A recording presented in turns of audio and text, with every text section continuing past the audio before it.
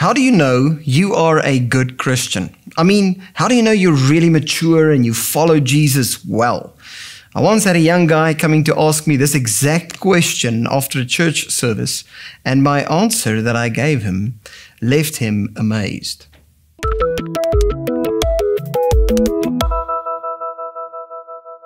Well, guys, so we're in a series called Love, where we're basically discovering what is the essence of Christianity.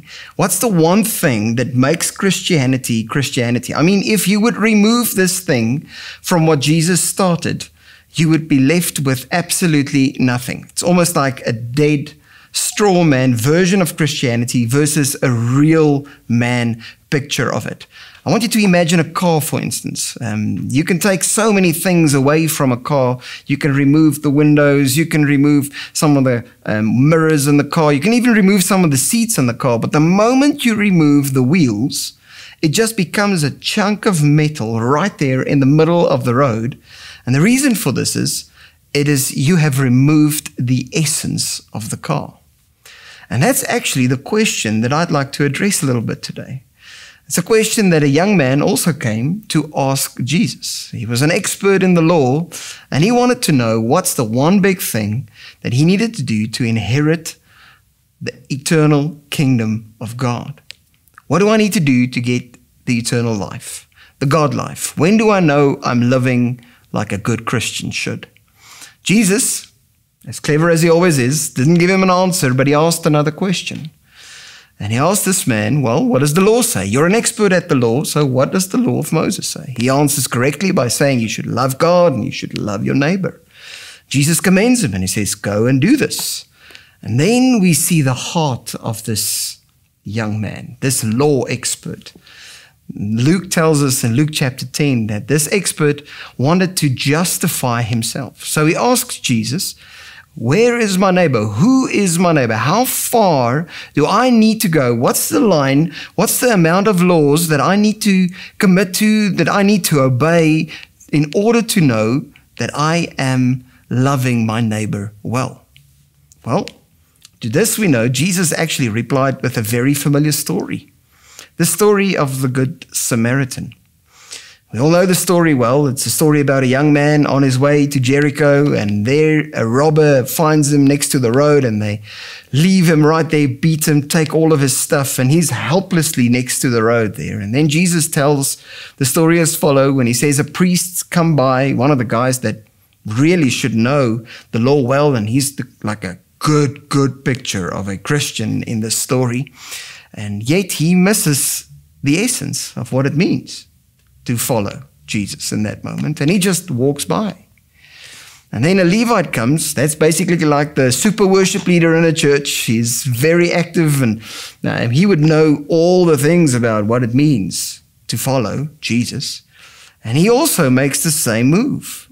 Both of them probably very afraid to risk their life, because you never know whether it's a trick and there might be some other robbers on the other side trying to catch them. And I mean, I'm really busy and I'm in a hurry and I actually need to get to my next destination, like before night falls, and it's really dangerous. So none of them are willing to risk it. And then Jesus leaves this young man awestruck when he brings in a character that he could have never expected, a Good Samaritan. Now, to understand the Samaritan's view in a Jewish world, you need to know that, there's like this list of people, and you would get like the priests, the Levites, the devout followers, the men, the women, the children, the mothers-in-laws, the tax collectors, and then you get the Samaritans. These are the guys that the Jewish people despised. And Jesus brings them into the story, and this guy takes responsibility. He risks it. He stops. He helps this man next to the road. And he even continues paying a greater price, helping him, paying the price, booking him in a hotel in those days, and paying in advance and saying that when I come back and there's any other expenses, I will also pay for that. It will not be at any cost to you. I will give everything. And then he leaves this young expert of the law who's so concerned with doing everything right, and thinking that's what defines good Christianity. And he asks him this question: which one of these three do you think loved their neighbor? The young man replied, saying, it was clearly the Good Samaritan.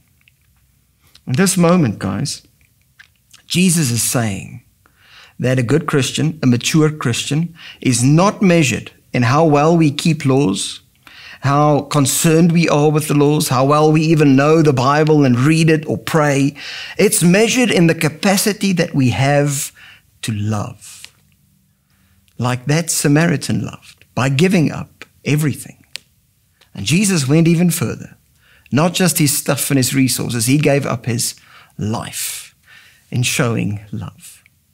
Today I want to leave you with the last words Jesus spoke to this young expert in the law. And he said the following. He says, you have answered well. Now, it's verse 37. You go and do likewise. May you, as we journey through this love series, find the capacity through the power of God's Spirit to walk out into this world that's so broken and go and do likewise. God bless.